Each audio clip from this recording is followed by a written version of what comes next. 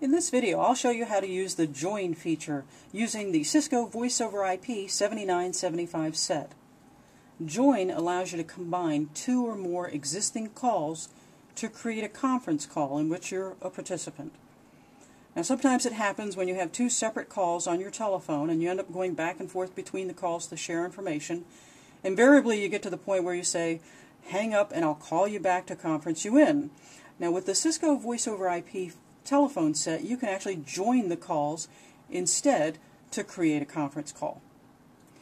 From an active call, here we have one call that's on hold, and this is our active call. With our active call, press the Join button. We have to press More and then Join.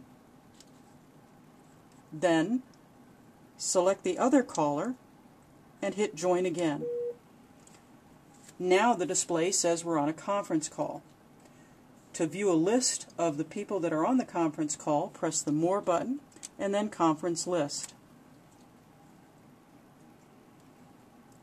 Once on the conference list, you can remove anyone from the conference call by either arrowing down and selecting that person or by touching the screen. For more information, contact IT support at 305-284-6565.